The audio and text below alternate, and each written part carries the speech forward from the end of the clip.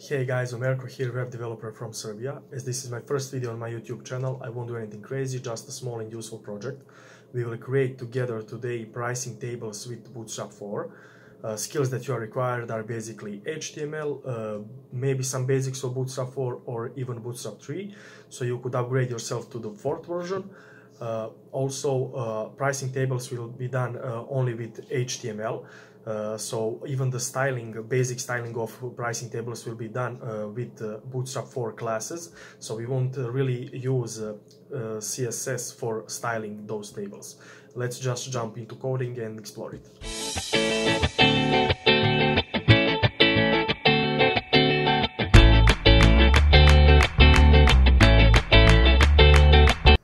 Okay, so how will this work? So basically, I have my empty folder here. We will start everything from scratch. I opened up that folder inside of Visual Studio Code, and also I have opened here Bootstrap 4 website, basically their official website. We will use 4.3 version of Bootstrap. It is the latest version. So when you go to documentation, you have this introduction. You will have a quick start by them, like what you need to import so you could have the whole Bootstrap at your project. So here is the CSS file that you need to import, and there are some also script files that you need to have, like jQuery, Popper.js, and their own JS file.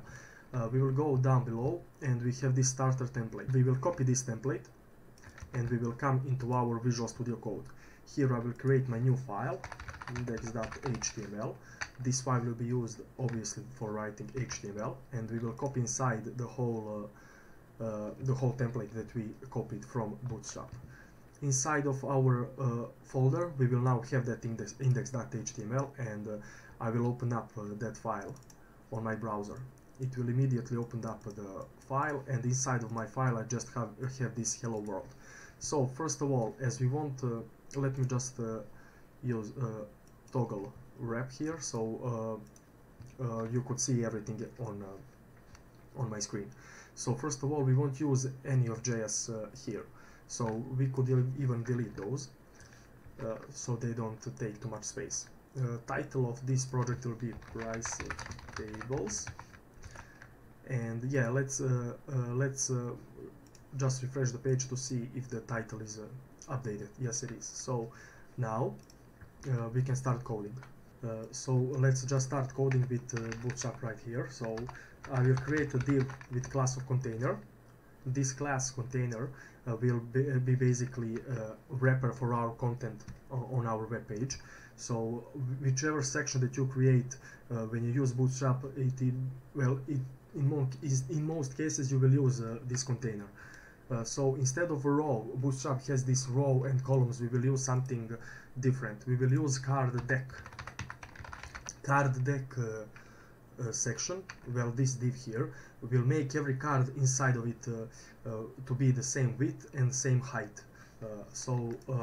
When we code inside of the card deck, we will first create our card, and each card has his own card header and card body.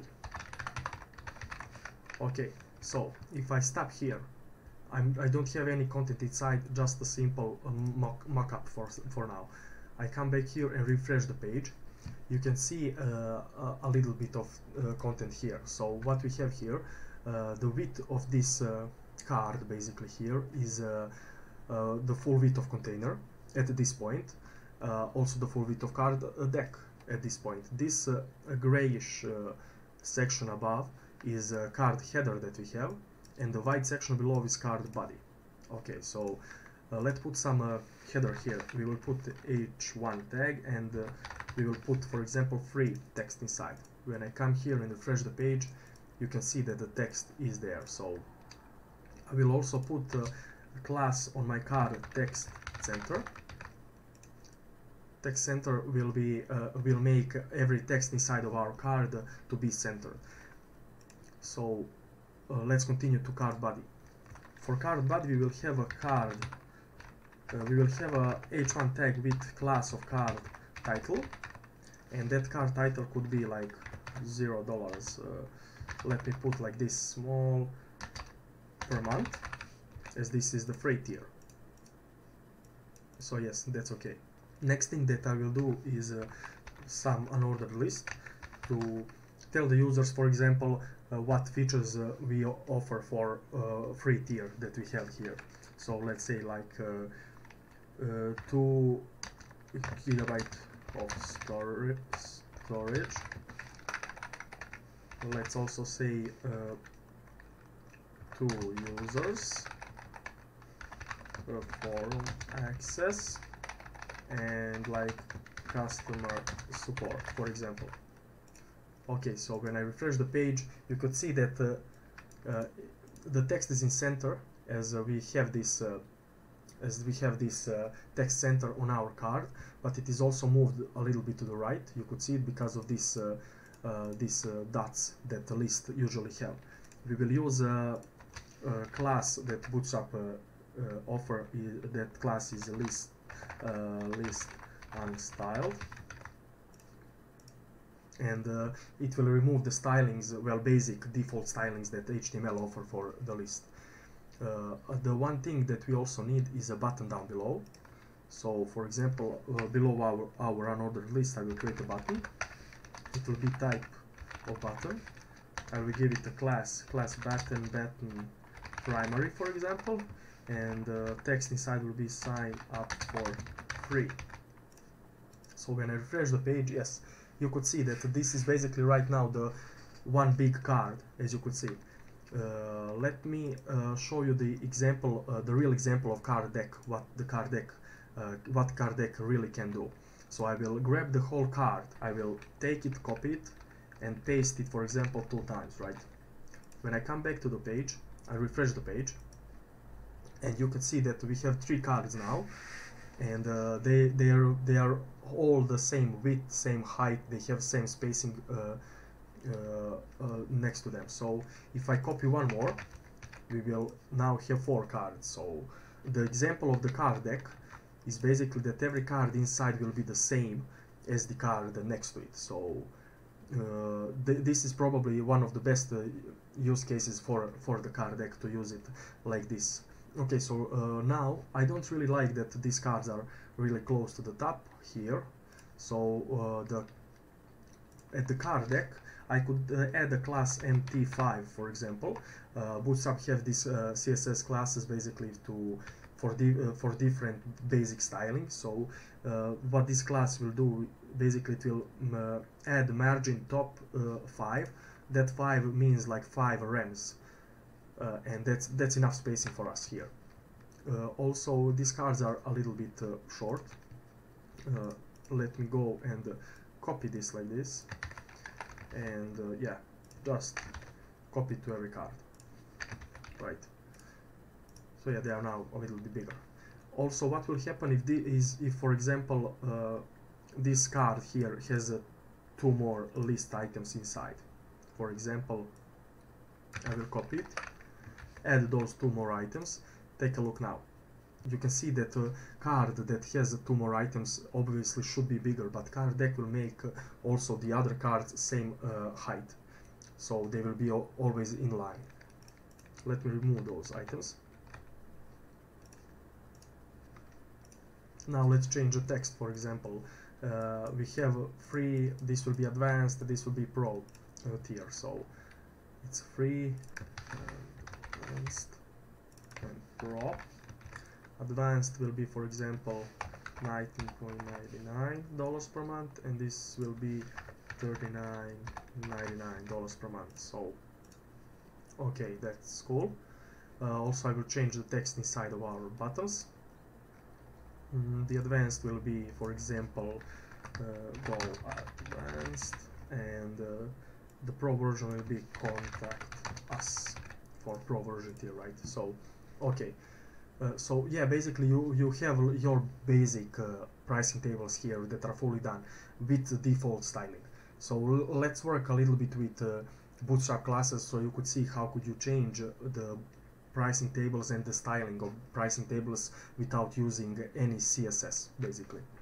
So now I will add 2 classes for example, first pricing table here.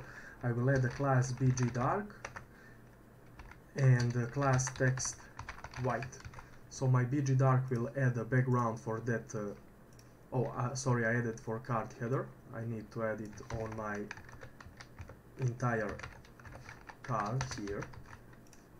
So yeah, it will add the background dark to the whole table, and also it will add to whole card, and it will add white text here. So let's, as I have here button primary, you can see it. It's a blue color for buttons. I will also add that class to this small element. It will be text primary, and it will make a blue text basically off of it. So let's style these two also. For the second card, I will use different styling. For example, bg info text white. Button, I will change button to be button secondary, and also I will add here class of text secondary. So let's see. Okay, this is how it looks. Also for the pro tier, I will do something like this. bg success text white, and button will be dark, for example, and this one will be text dark. Okay, so yes, you could see that you already have the basic stylings for your pricing tables without any use case for CSS. So now, for example, if I wish to do something with my CSS, maybe to animate these cards or something like that, I could even create styles.css file. Inside my index.html I need to import that file, so I will import it in my head element link. It is a style sheet, so I will just add styles.css, and here I will grab every card, right, and I will, for example, on hover on that card, on every card basically, I will do transform scale 1.1 basically. So what will this do?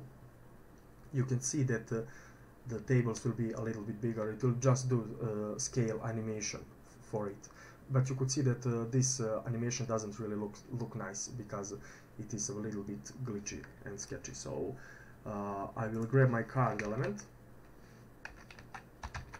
card class basically, and I will do transition on it.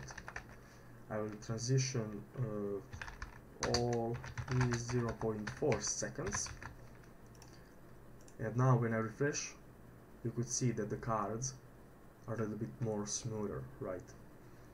So you could maybe ask me, why did I do transition here, not here? Well, let me show you. If I do transition here, I will comment out this code now. I will save my file, come here, I will have the transition for the animation, but when I come backwards, it will be still glitchy. You could see it, right? So now let me move this backwards. Okay, so yes, that would be it. We have our simple pricing tables with even animation here. So yes, that's everything you need to basically to create some simple pricing tables, and from here you could work on your own. You could maybe add some gradient backgrounds or for buttons and stuff like that. If you go to Bootstrap documentation, if you go to here in sidebar components, you will have a buttons here, and you could use the different buttons. We use this one. You could even add for the buttons, we could do something like this, btn lg, that will make button bigger. You could see those. So let me add those to every button even, so you could see it even better. Okay, so yeah. So on buttons you could use a different styling for the buttons. You could even use outline buttons. You could use small or large buttons, even block buttons and stuff like that. So also you will have here next to the buttons cards, and if you scroll all the way down there, you will have card layouts basically. So When we come here, you will see that you have card groups here, and just below are card decks that we used right now. Here is some basic HTML, how it goes with it. So you could try different stuff and see what goes best for you. Okay, this would be all for this video. I hope that you like it. So make sure that you are subscribed to the channel and give a like to this video. Thank you, and see you in the next one.